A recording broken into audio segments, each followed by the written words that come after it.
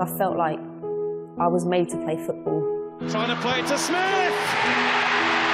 That's the record-breaking goal! I think at the end of the day I've really been proud of what I've accomplished. 117 caps, 46 goals. And a good ball to Kelly Smith, good control. This is a chance! And it's a goal! And a crucial goal potentially for England's World Cup ambitions. It's fantastic that people put you in that bracket as one of the best players in the world. It really is quite special. To play for England, it's the ultimate for me. It always has been from the age of 16 when I got my first cap. But I definitely will miss putting that England shirt on and representing my country. The famous gifted boot of Kelly Smith has done the business.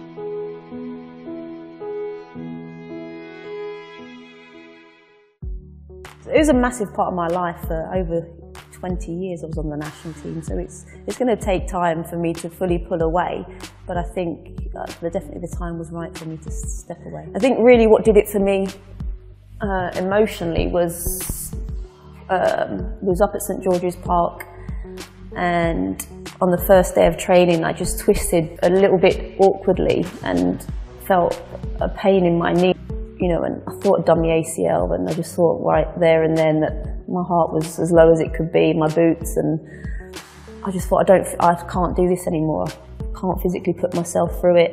But luckily enough, my ACL was intact, but just that disappointment of missing that big Wembley game really hurt. And at the age of 36, I just felt I didn't have it in me anymore. And there's a lot of youngsters in the team that are really hungry to be playing, and I just felt that I'd lost that little bit of hunger, and I felt that if I've lost that, as much as I love playing for England, I felt like the battle to get back was probably too hard for me, and decided to call it a day. So many things I'm going to miss about playing for England. Obviously, it's unreal to play for your country, it really is, and I'm going to miss it, but I think at the end of the day I've really been proud of what I've accomplished. 117 caps, 46 goals. I hold great pride in that, but I definitely will miss putting that England shirt on and representing my country. I've got so many career highlights to list, memories that I have. All the players dreamed of playing in the World Cup and in China, and it was, you know, a major tournament, the first major tournament for everybody involved. And to score 2 goals in that was really, really special. During that night before Japan, I just thought if I scored a good goal, I'm going to take my boot off and kiss it. No one's ever done that before.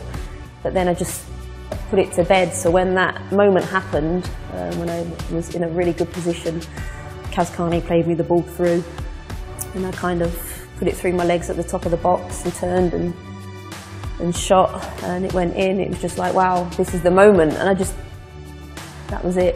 Boot was off and kissed it. But then the second goal, that was unexplainable too, because both boots come off, so it was just, nothing, that bit wasn't planned, but it was just a really nice moment. Kelly Smith, it's back to Williams, trying to play it to Smith! That's the record-breaking goal!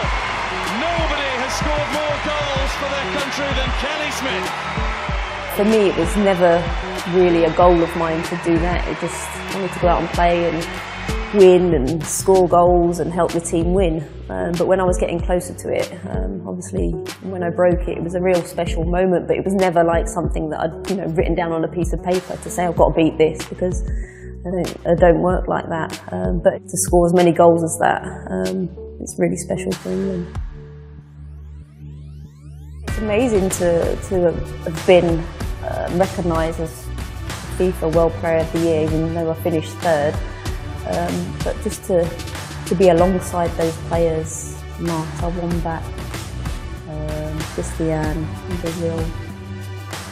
It's fantastic that people put you in that bracket of players, and that they regard you so highly as one of the best players in the world. It's special because you can't get any higher than that, really, can you, as one of the best players in the world, unless you win it like Marta. The future's bright for England because the game's in such a good place. The England team's really doing well. The attention's on the England team. Young coach and Mark Sampson on board. He's brought a lot of new, fresh ideas to the table, brought a lot of new young faces in.